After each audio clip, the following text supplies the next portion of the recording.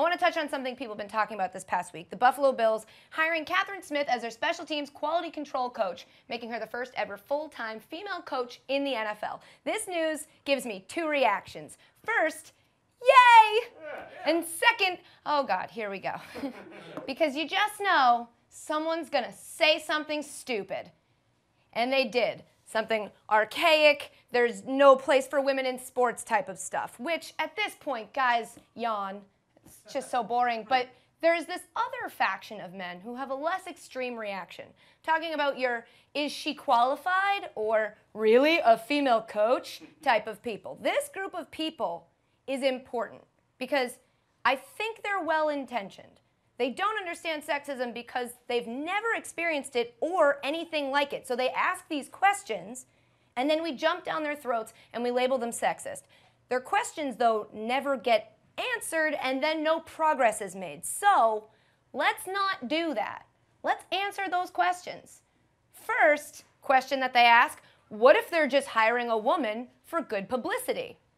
Okay. And what if they only hired Rob Ryan because he's Rex's brother? People get jobs for a number of reasons. Until they do something that proves they don't also deserve the gig, who cares?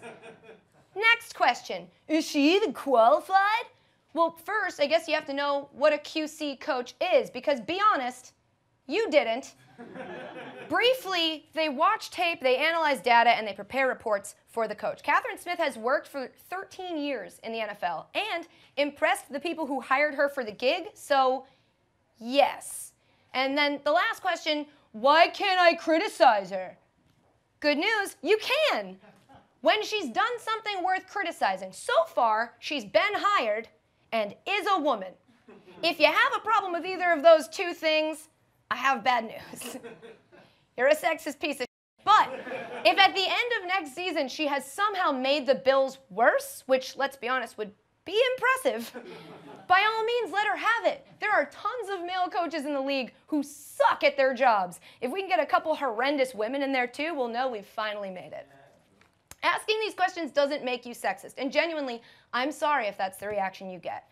But asking these questions in a I'm just saying kind of way where you don't actually want answers, you just want to make some point about how you're not allowed to talk about it, get that out of here, guys.